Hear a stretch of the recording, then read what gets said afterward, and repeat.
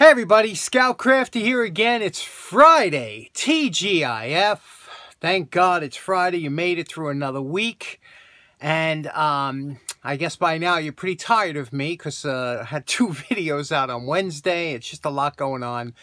But we're going to continue today with the $40 haul, which is amazing, isn't it? I got all these tools for $40 at the Colchester Zagre show. So let's move on to another project that I can't wait to get to and my thoughts behind it. Let's get right to it. Okay, so here is our beautiful purchase, one of my best purchases, hopefully, that I got. This is a Kalamazoo 1x30 belt sander. You could see here, here's where the belt wraps around this pulley here.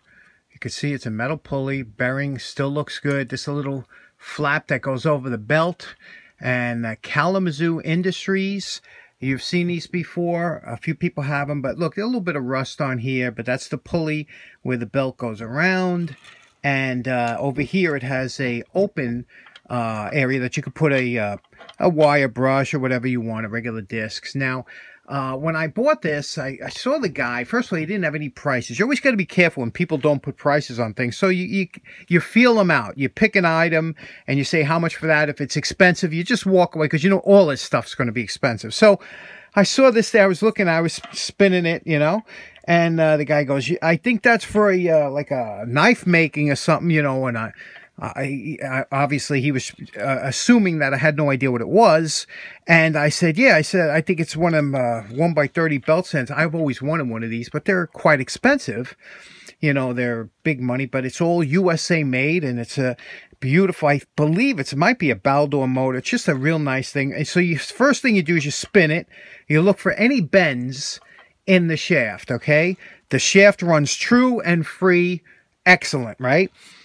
So you know the motor's most likely good, but then you look at the cord. Now the cord here was probably hooked up into something, but it wasn't cut. Now sometimes if you see this cut, that's a you know, an indication that they were trying to get it out of there or could have been found or something. You got to be careful when they're cut. You know, you don't know why it was cut, but when you see it like this, that it was hooked into something, it's a good. I'm assuming that this runs. The switch is good. It moves free. I'm assuming it runs. So he said $10. I was like, $10? $10. I was like, oh, you got to be kidding me. Of course, $10. So I bought it.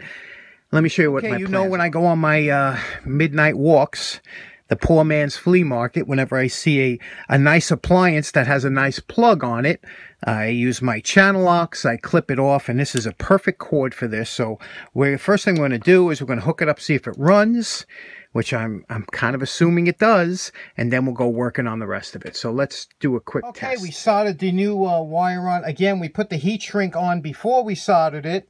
Made that mistake a couple times, and we're going to tape these individually, put the heat shrink on, and seal it up. Individually taped up. Now we'll tape one more wrap around everything and then put the heat shrink on. Okay, here we have our cord repair. If you only have a heat gun for one item, it should be to put heat shrink on, because nothing does heat shrink better than a heat gun. Okay, let's, we plugged it in. Let's give it a shot. Absolutely smooth and perfect. Now, we do have some rust on the shaft, so the best way to do it is take a hand wire brush, turn it on, and let the shaft spinning do the work.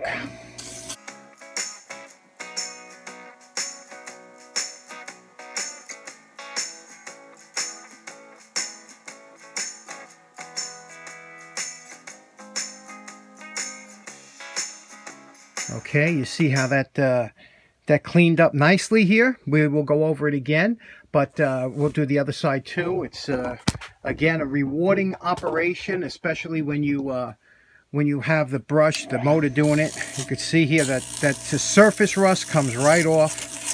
Just give it a little pulling, and we'll finish this off. Okay, we're all finished up here. The one thing I realized is this isn't it's a 1x42 belt, I believe. It's not a 1x30, so I got to pick up a couple 42-inch belts. But I want to show you something. I put the a larger wire brush on, but I took it off because I don't want when you're dealing with a wire brush or with a sanding over here, the last thing you want is something over here, spitting wire or whatever. So I put on my used one, just in an emergency, just to have something to hold up on that spindle. But you can listen to how smooth it is.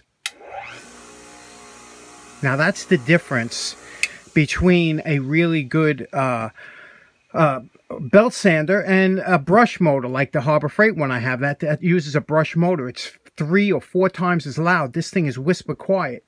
The other thing is to put the belt on.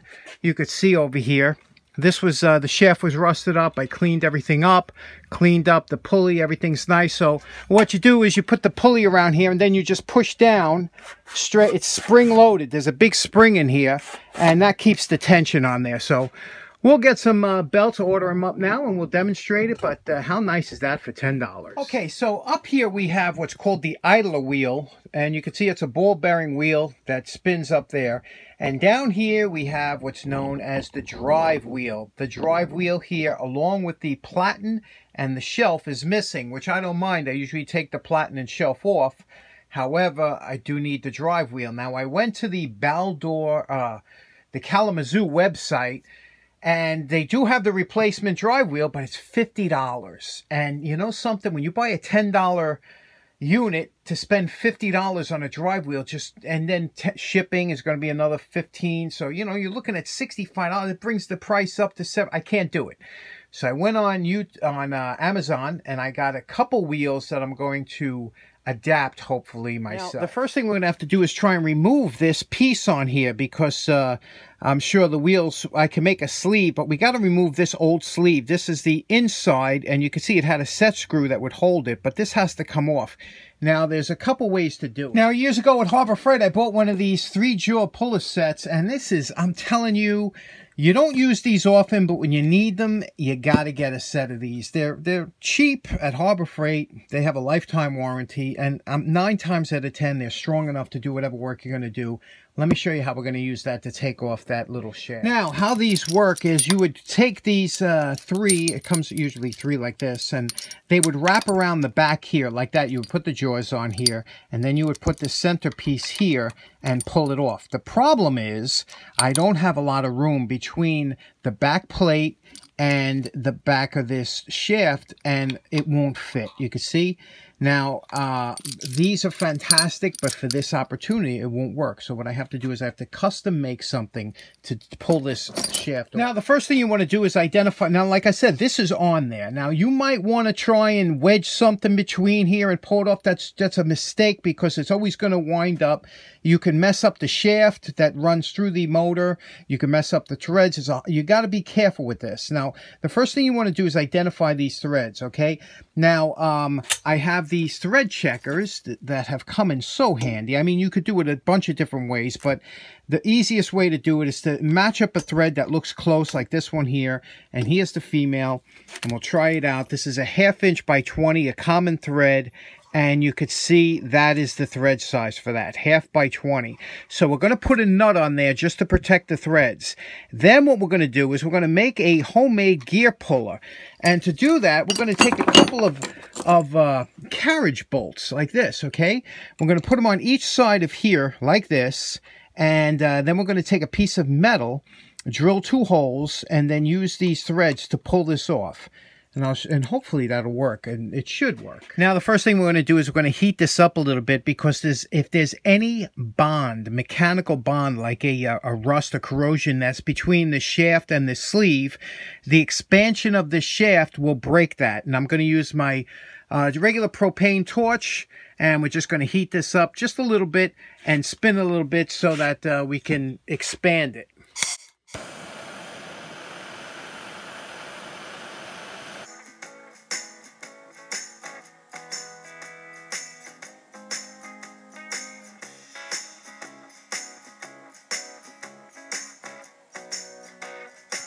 Now, we're only using and heating up the sleeve. We don't want to heat the shaft, just the sleeve. Okay, you can see we got the 2 carriage bolts. We just taped them up here because we want to hold them flush. There's going to be no pressure going away from it. It's only going to be drawing it this way, so you can put anything you have to wrap it around, wire. You can use anything, but you want one on each side, 180 degrees from each other. Now, we're going to take a piece of steel, just scrap steel here, and you can see I put 2 dots where I'm going to drill the holes right where the bolts will come out. They'll be a little bit oversized, and we'll cut this off then, and then we'll slip that over using 2 nuts to draw against this bolt and draw that out. Hopefully, okay, here you see we just cut a quick piece of steel, put 2 holes in it. Of course, you got to bevel the edges because, you know, you got OCD like that. Now, you're going to slide this on here like this. We have the nut backed off a little bit, but that's going to protect the threads. This is going to go on like this.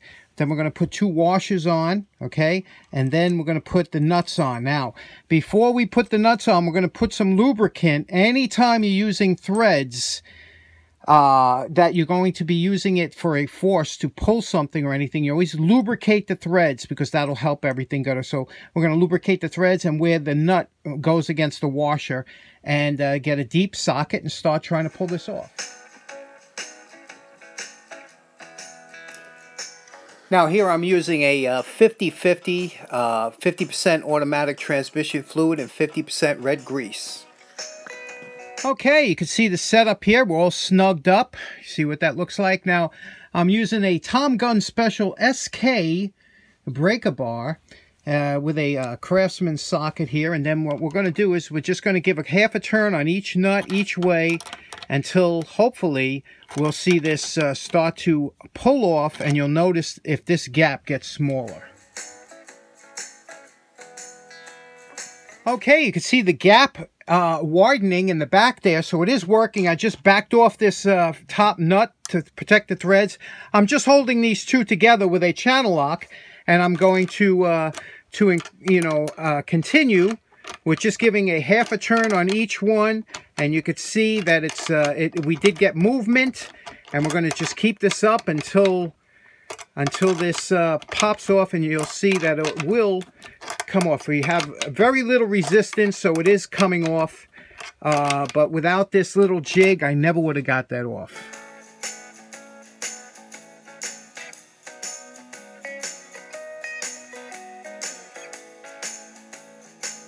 Okay, now we used our little device to get it off here. You see we moved it off, but it's still solid on there. It probably pressed on or something. So now what we're going to do is we have to have something to push that bolt in there without damaging it. And what I'm going to use is a smaller bolt, a hardened bolt here, pressed against the inside of here, pushing on the center of that bolt and until we can get this where it pops off. Now you see the setup here. We want this pretty much centered in the middle of that bolt, that shaft, so we don't do any damage to that shaft. And it is, and now we'll do the same thing again and pull it out straight out. Okay, so this worked out very well. You could see if you used any other method, you could really take a chance on screwing up these threads. These threads are pristine. They're in great shape, and that's what we want because we're going to have to make that other pulley over here. Now, the reason that this shaft probably was so difficult to get the sleeve off the shaft is because it had a set screw. The set screw always deforms the shaft, and you can see here, you see the deformation of the shaft. So that's what made this difficult to come off and almost impossible. But without a gear puller, which I couldn't get on because of here, so you had to make your own, nothing beats a couple carriage bolts, right? Okay, last up, you remember last week we did this great little union box. Well, a couple people pointed out that this little hinge here on this side was bent, and I had straightened it out. I did not see it until after, because, you know, when the camera, sometimes the camera picks up things that you don't pick up. I was too busy looking at, you know, trying to work on the finish. I didn't realize that there was a slight bend in there, but it's an aluminum hinge, very easy to straighten out. So thanks for letting me know about that. Okay, so we ordered up a couple of those wheels from Amazon. They're only caster wheels. That's all it is, you know. It's a... But I just can't see spending $50 or $65 for a caster wheel. That's just insanity to me, especially when I know I can make one. You know, you spend all this money on lathes, you know, you might as well get some use out of them, right? So anyway, we'll get that done next week, and I'll show you how that works. I hope you enjoyed today's episode. I hope you have a great day. Take care. Enjoy your weekend. Bye-bye now.